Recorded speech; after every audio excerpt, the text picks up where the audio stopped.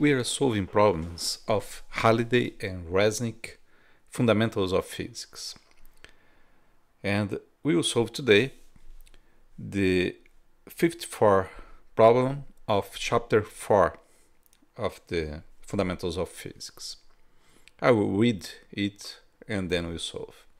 A ball is to be shot from level ground with a certain speed. The figure here shows the range it will have versus the launch angle. The value of the angle determines the flight time. Let Tmax represent the maximum flight time. What is the least speed the ball will have during its flight if the angle, the launch angle, is chosen such that the flight time is half of Tmax? This is the problem we'll solve. Let's start remembering that this movement, the movement of the ball, to be something like this. Let's do it with dashed. Something like this, a parabola. So here we can represent the initial velocity of the ball, v0. v0 is the initial velocity of the ball, and we also represent the angle of the launch, theta 0. And okay, so we can write the vertical position of the ball as y equals the initial vertical position, 0, start from 0, and then we have the initial velocity, v0 in the y direction, times t, minus the acceleration divided by 2, t squared. This is the equation representing the vertical position of the ball. Then, if you look at this equation, the ball will start in the 0 vertical position, and in the final position of the ball, it will reach again y equals 0. So, when y equals 0, we will have the total flight time. So the flight time can be found if you put 0 in this equation. So let's do it. 0 equals v0 in the vertical direction. So if you have the magnitude of the velocity, if it is v0, the vertical velocity, it will be v0 multiplied by sine of theta 0. This is the vertical velocity multiplied by the time, minus g, the acceleration, divided by 2, t squared. With this equation, here we have the total flight. We can find the total time. So we write the total time, the time of the flight, will be v0, 2v0, 2 multiplied by v0, sine of theta 0, divided by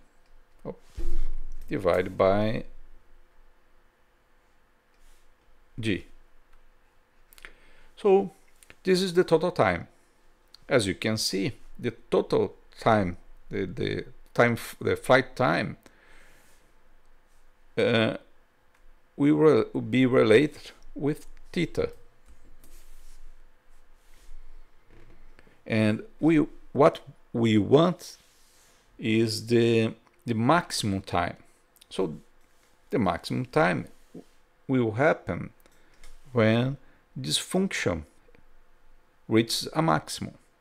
But it's a sine, so the maximum value of a sine, it will be 1.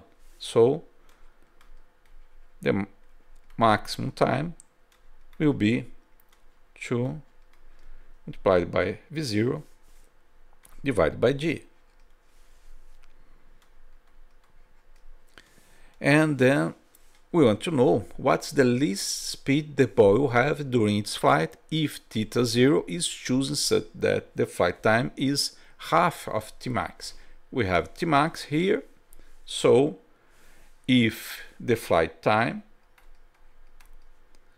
equals half of Tmax, the flight time will be v0 divided by g. This is the flight time. And we want to know what's the least speed the ball will have. The ball will have a constant velocity in the x direction, because the movement in the x direction is uniform. So in the x direction, the velocity always will be the initial x velocity, that is v0 multiplied by cosine of theta 0. The velocity in the vertical direction will change, and the least vertical velocity occurs when the ball is in the maximum height. Here, the velocity, the vertical velocity, will be 0. So the least velocity, that's what we want, the least speed will happen when the vertical velocity is 0. So let's equate these two equations. We will find that v0 divided by g equals 2 v0 sine of theta 0 divided by g. So we cancel this and we cancel this, and we'll find that sine of theta 0 equals 1 divided by 2, which imply that theta 0 equals, we want to know the angle theta 0. So the sine, okay, 1 divided by 2. Oh. 1 divided by 2. Okay, now it's correct. So the angle, it's simple, is 30 degree.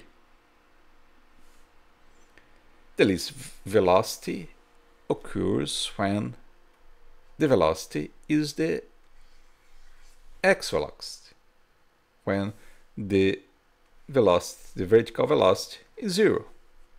So the least velocity, the minimum, it will be the x velocity, that is v0 cosine of 30 degrees. So the least velocity, the minimum of the velocity, will be